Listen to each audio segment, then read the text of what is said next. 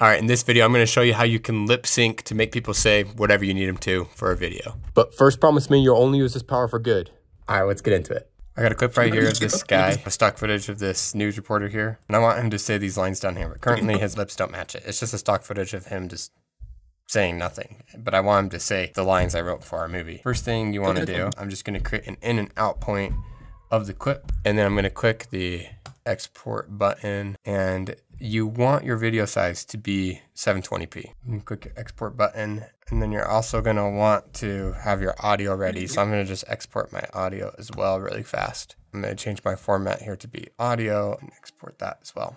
We're going to do this with Google Colab. And so I'm going to link the direct link in the description. The first thing once you get here that you want to do is file and save a copy onto your drive. And then on the copy one, you can close the other one. Click on this folder right here, and you're going to upload the clip of your guy. So here's my news guy. I'm going to upload that. I'm going to say okay with this warning. And then I'm going to also upload the audio. And then you follow these things in steps. And it says step number 1 is to set up your wave to lip. So just click that play button right there. All right, you know it's done once it gives you this little green checkbox right there. It took 49 seconds to do. And then you want to scroll down.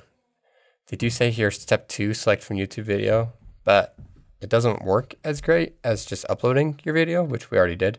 So we're going to scroll down to this part where it says lip sync on your video file. Change your method here to custom path. And then right here where you need to put your custom path, go to where your video file is, which we already uploaded right here.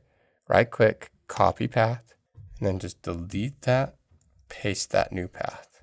Then click the play button right here. Go ahead and click connect to Google Drive and log in to your account, allow. And it tells us here too that your video can't be longer than 60 seconds and that your video needs to be a 720. If you do 1080p or higher, it's just going to downscale it.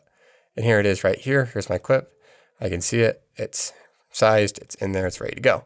So we go to the next step where we upload our audio. We do the same thing. We're going to click custom path.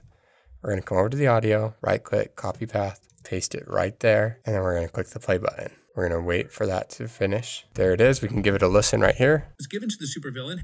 Then you just come to step 4 and you click the play button right here. And this can take a couple minutes, so just be a little patient with it. And now that it's done, it shows the video down here. You can preview it. Names given. So you preview it right there, and then you click these 3 dots and you click the download, and it'll save into your downloads, and you're ready to use it.